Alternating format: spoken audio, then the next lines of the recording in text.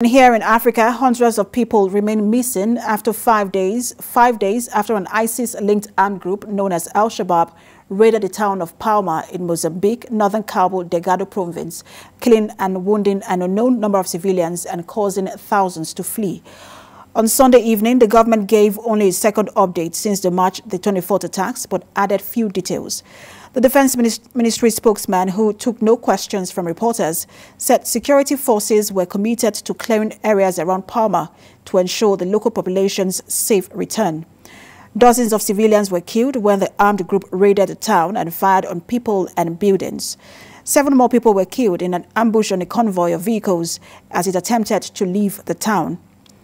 Meanwhile, the mother of a man killed by suspected insurgents in Mozambique has spoken of the moment he was shot and he tried to flee a hotel.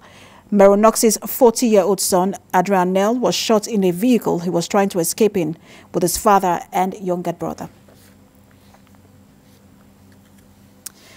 And former Commander, U.S. African Command, General William Ward, joins me from Washington, D.C. via Skype. Good to have you join us, General Ward. How does a magnitude of this kind of attack happen in an area where government has said it is safe and also had the presence of security operatives? Well, good afternoon, and I'm pleased to be with you. That is a very complex scenario, and to the degree that the government forces are able to operate with the sufficient number of capable forces, how those forces are equipped, and the information that they have that allows them to be able to be out in front and stop attacks are all related.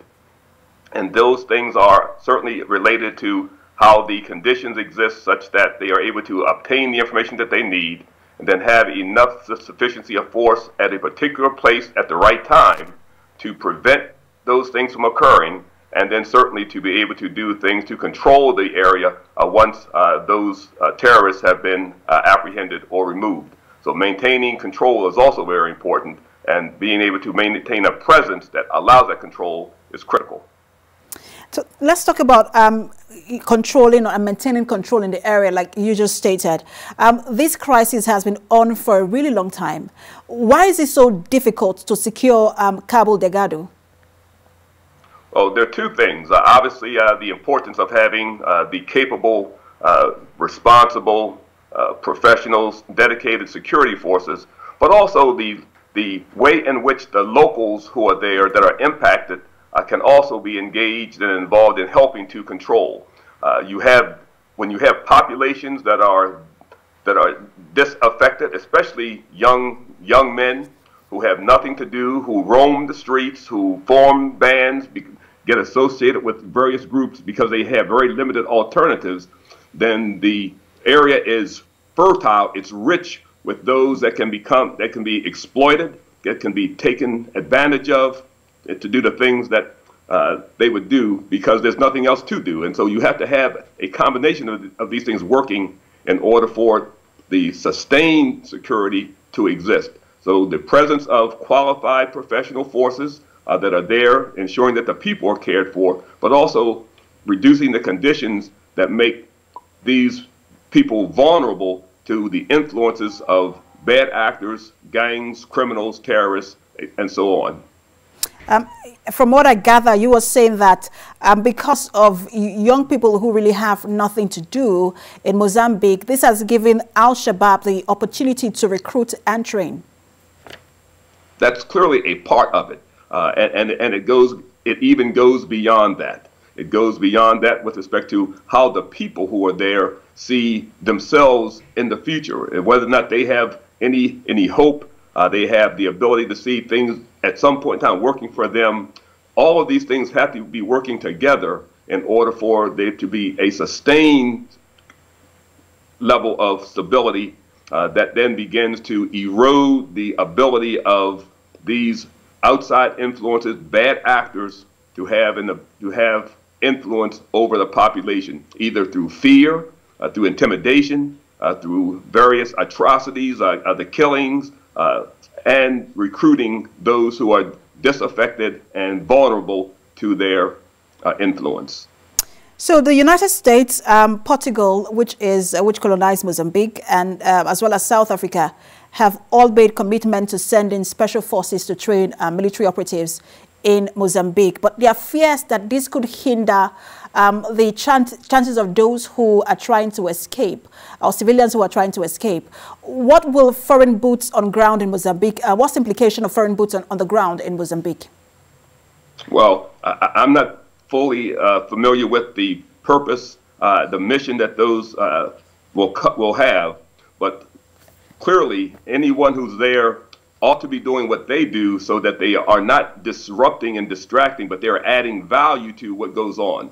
So those who would come in and do something in support of trying to create a more stable environment have to be very careful to ensure that their actions don't make the situation, does not aggravate the situation, but only enhance it and improves it. So good coordination is very important in what's going on so that the actions are adding value to the situation and not doing harm. So good coordination with the locals who understand what they're doing so that the actions that are being taken and that training, if it does go on by the Americans, is only one part of the dynamic as well. And so, but they want to ensure that that part that they're doing contributes to an overall security situation, and that happens through effective coordination, which I'm sure will be the case.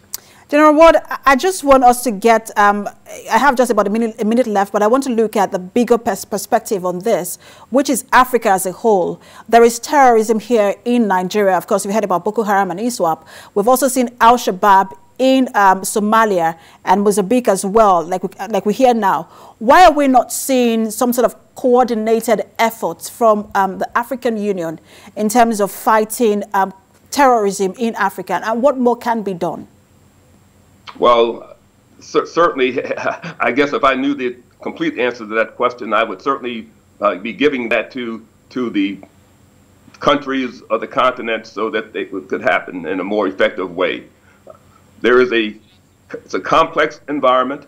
The security piece of it is very important. The coordination amongst neighbors, the sharing of information amongst neighbors, how neighbors cooperate with each other, having professional forces that can do a effective job in protecting their people is important. Having conditions in the various countries such that the people who are being impacted most severely know that things are being done to help them, basic things from delivering services to the water, food, education, basic things that they see what I call a horizon of hope, and that the professionalization of security forces, how they cooperate, how information is shared. All of these things and shared in a timely way. All of these are important things that must be considered, and as regional organizations, as the continental organizations, as the nations themselves come together and discuss these things, they must be done in a holistic, complete way, and not in separate packages and compartments such that one thing is done but other things are not being done. They all must be done in a coordinated, synchronized way, and bit by bit, if that's done, they will begin to make a difference because the space that the terrorists take advantage of to operate in will consistently be reduced. Former Commander, U.S. African Command, General William Ward, thanks for talking to us. Thank you.